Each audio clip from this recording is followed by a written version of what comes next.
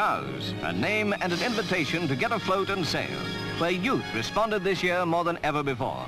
Cowes Regatta has been held since the birth of the Royal Yacht Squadron in 1812, war years excepted. Now it has become the mecca of the young of both sexes.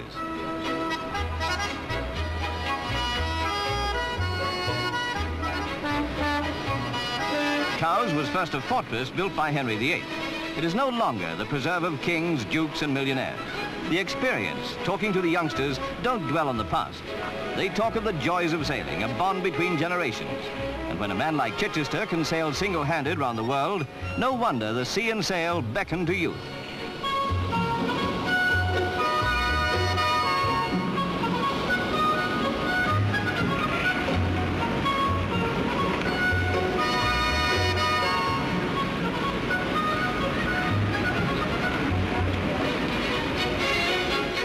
The important event of this day was to be the Nab Tower race for Class 1 cruisers.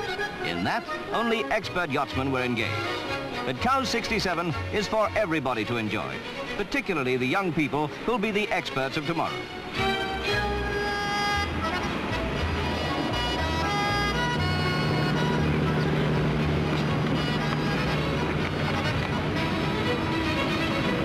Royal Yacht Britannia, always a splendid sight at anchor off Cowes, and a sign that the Duke of Edinburgh is at the Regatta.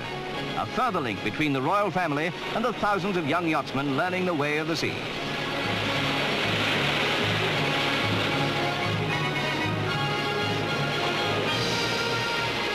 At the helm of the Duke's yacht Coweslip was that doyen of Cowes yachtsmen, Uffa Fox.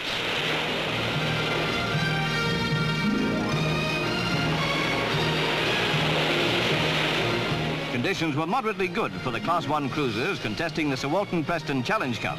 Although the race only carried a prize of £18, here the glory of sailing and the honour of winning are all that really count.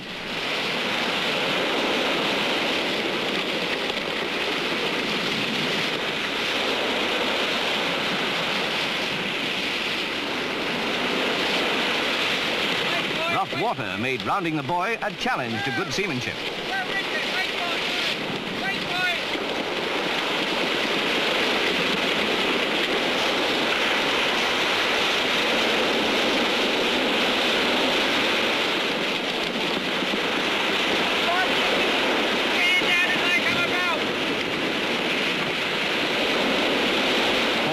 And what better sight than billowing spinnakers? And this was the day for them. Cowes has a continuity, for it is here that men who've grown up in sailing pass on the ways of the sea to those who follow them. Small wonder that this year, youth responded more than ever before.